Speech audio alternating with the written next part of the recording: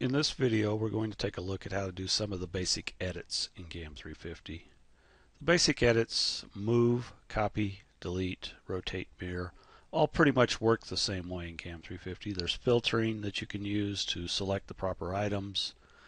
You select the item that you want to do this to, and usually if you're selecting multiple items, you select a source point and a destination point.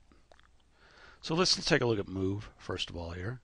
I can simply pick up an item and move it. I can also use the move command to grab multiple items just by using the control select and selecting multiple items.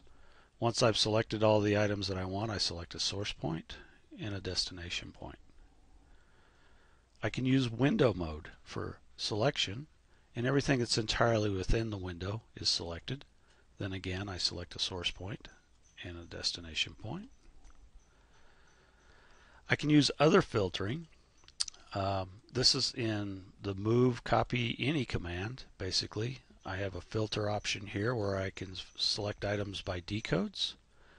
I can even go into the decode filter selection box here, unselect all, pick a couple of items, say OK, and OK, and then when I window or do a select all on this layer, it's only going to select those particular items. In this case, it was these traces here.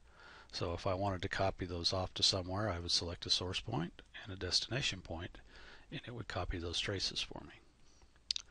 Other filtering available to you: draws, flashes, drills, mills.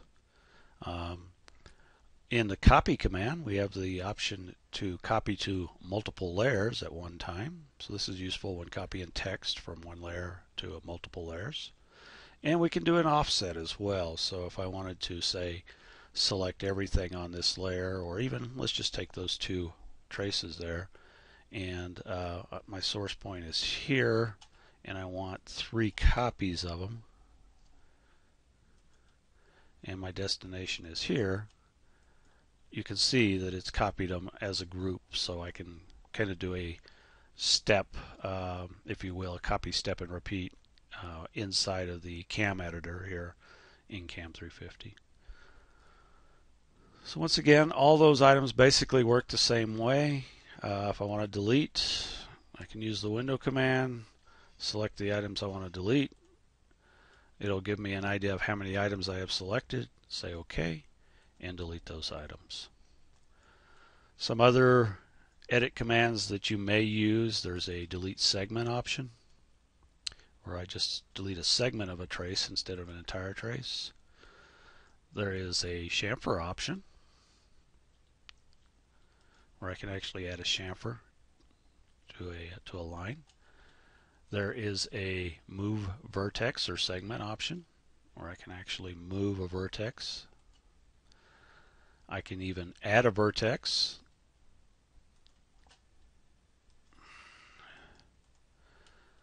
And of course, I can delete a vertex. So these are some of the other edits that you may be interested in CAM350.